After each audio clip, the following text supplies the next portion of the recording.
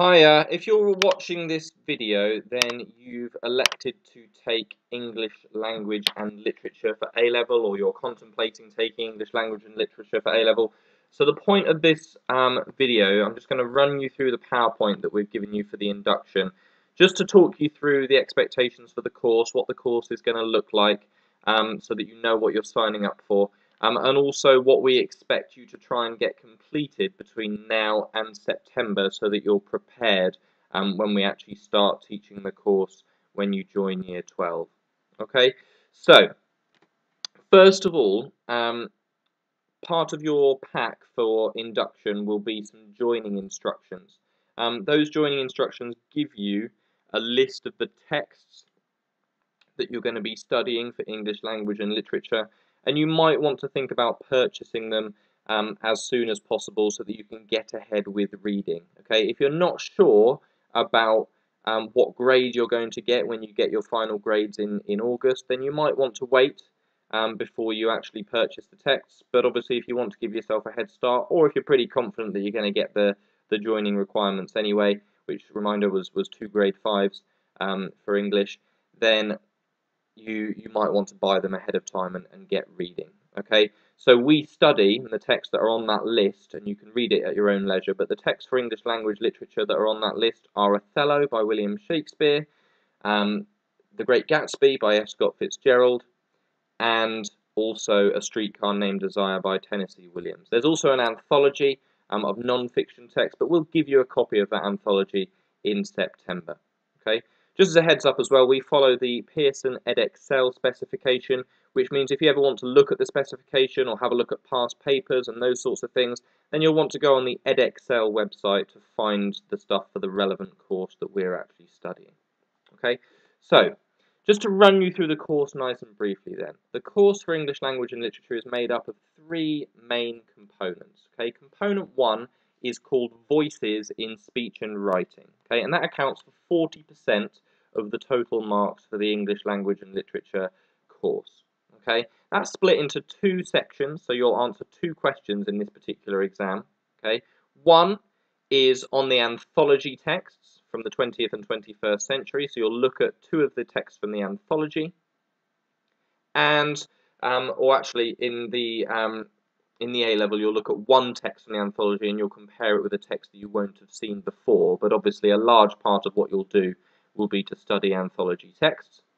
And for section B, you'll take an extract from A Streetcar Named Desire and use it to answer a larger question. Okay. The second component, component 2, is also worth 40%, and that's called Varieties in Language and Literature. Okay. We look particularly at a section called Society and the Individual, and that's broken down into 2 sections as well. Okay, so 1, you'll be given an unseen non-fiction text, so a text that you've never seen before, and you'll be asked a question about it, and the other section is where you'll compare 2 pre-studied texts, The Great Gatsby and Othello, and that'll be based on a particular question as well. Okay. Finally, component 3, which is the coursework, is worth the final 20% of the course, and that will ask you to create your own portfolio of your own pieces of creative writing. 1 will be fiction, 1 will be non-fiction, and you'll also be asked to write an analytical commentary of each, where you'll essentially be evaluating your written choices. Okay, so let's just break that down a little bit more if you wanted a little bit more detail. Component 1 also goes by the name 9ELO 01, and that accounts for 40% of that course. It's a 2-hour and 30-minute exam, and it's evenly split across section A and section B. Okay, it's a 50-mark paper. There's 25 marks available for section A and 25 marks for section B. Okay, so for section A, you'll be asked to write a comparative essay where you'll use 1 of the anthology texts that you'll have been studying for 2 years, and you'll compare that with an unseen text that you won't have seen before. Okay, so if you think about what you've done at GCSE with your poetry, where you're asked to write comparatively, it's similar to that, except that with the poetry, obviously, you compare 2 poems that you've studied before. With this, you'll be comparing a text that you've studied before with a text that you haven't. Okay, and with section B, your drama text, you'll have read A Streetcar Named Desire and studied it in lots of depth. you'll be given an extract from it, and then you'll be given an essay question that you can start from the extract with, but you'll also want to branch out and look at other parts of the text as well. Okay, section 2 or component 2, varieties in language and literature, which goes by the code 9ELO02, is also worth 40%, and that's another 2-hour and 30-minute exam. Okay, it's not quite an even split with this one, okay, because there's 20 marks available for section A and 30 for section B. So section A is an unseen analysis, where essentially you'll just be given one unseen text from a non-fiction category, and you'll be asked to write an analysis of that text in response to a question. Okay. Now we're using the theme of society and the individual, so the text will be broadly linked to the theme of society and the individual, and the question will be broadly linked to that theme as well. That's worth 20 marks. Section B is worth more marks. That's the more heavily weighted one for this component, which is where you write a comparative essay using two texts that you have studied in lots and lots of detail, Othello and The Great Gatsby, and you'll write a comparative essay, and it's again going to be based on that theme of society and the individual. Okay, there were other themes as well, but we've elected to go with this particular theme. Okay, you might have noticed from having a look at these slides, and these just come from the specification, which you can have a look at your leisure, is that they're open book. Okay, both component 1 and component 2 are open book, which means you can take clean copies of the texts into the exam. Okay, so you'll have a clean copy of Othello, you'll have a clean copy of The Great Gatsby in the exam with you. Okay, that makes it quite different to GCSE, which is closed book for literature, where you don't get to take the actual texts in. So in some ways it's more straightforward because you're not going to be forced to memorize quotations. You'll actually have the texts with you in case you need to look anything up. Okay, and last but not least then, the coursework, which is really quite exciting because you get to do your own creative writing based on your own stimulus texts. It's worth 20% of the course, and it goes by the code 9ELO03. Essentially, it's a 3,000 word portfolio, okay, and you will write a 1,000 word piece of creative fiction writing, a 1,000 word piece of creative non-fiction writing, and a 1,000 word commentary where you reflect on the text that you wrote and sort of evaluate the decision-making process that you went through. Okay, that's worth 60 marks, so 36 marks available for the actual pieces of writing you do, that's 18 marks each, and 24 marks for the commentary overall. Okay, and that's worth 20%. Now, we generally don't start the coursework until towards the end of year 12, but obviously the more widely you read, that's going to really help you in terms of making sure that you're able to engage and write creatively with your own ideas. Okay, now, normally if we were doing this induction session in school, we would use it to give you a taster of the sort of skills you would be using in the course to see whether or not it's something that you engage with and something that you enjoy. Okay, and obviously normally you'd be able to bounce your ideas off your teacher or off your peers in that session. Now we're not doing it like that this year for obvious reasons, but I'm just going to include as part of the PowerPoint what I would have delivered to, or what the teacher who would have taken the session would have delivered to you anyway for you to use. Okay, and that's going to involve a text called The Telltale Heart by Edgar Allan Poe, and there's some questions about how Poe, as a writer, creates a sense of voice in his work. Okay, and thinking about how a writer creates a sense of voice in a fiction piece, which this is, or in non-fiction pieces, is always going to be a really important factor, particularly in component 1 of the course, which is all about the creation of voices in writing. Okay, so you might want to go through this PowerPoint at your own pace and use it to analyze this text and think about it and do some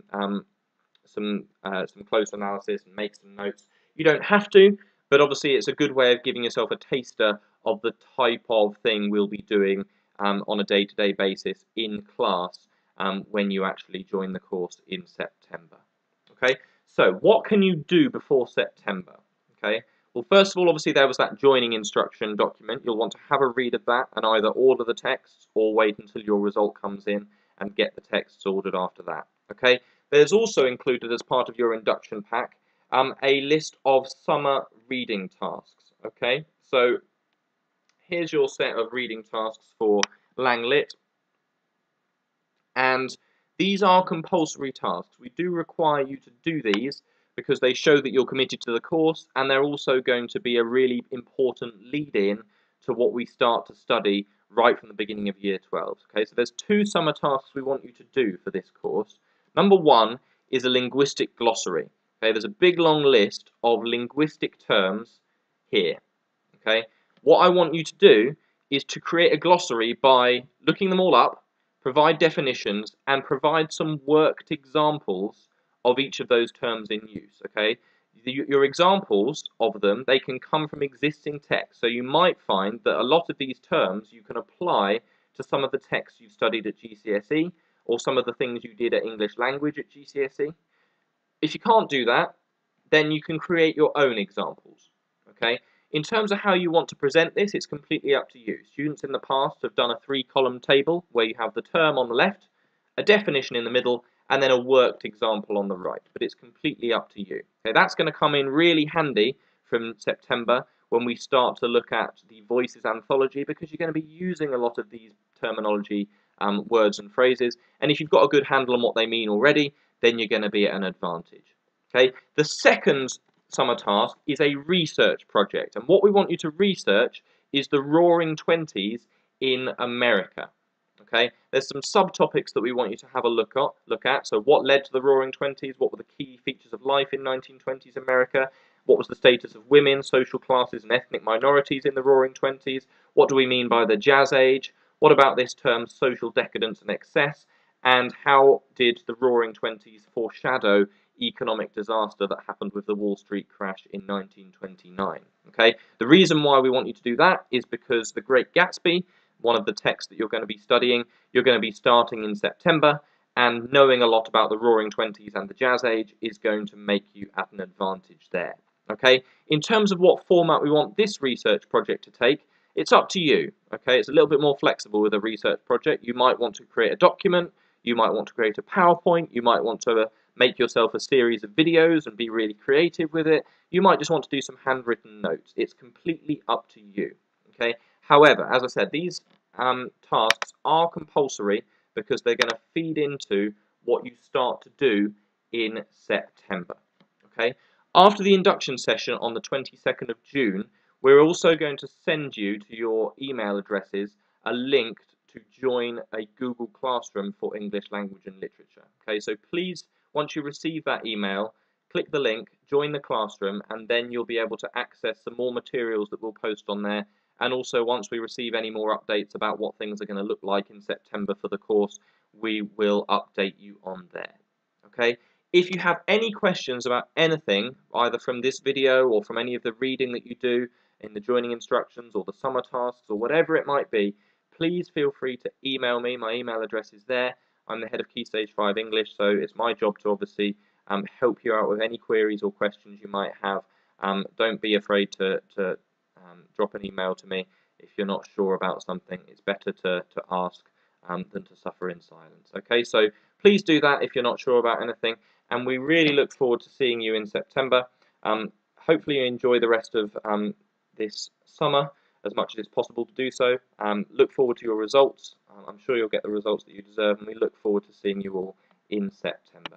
Okay, take care everybody. Bye bye.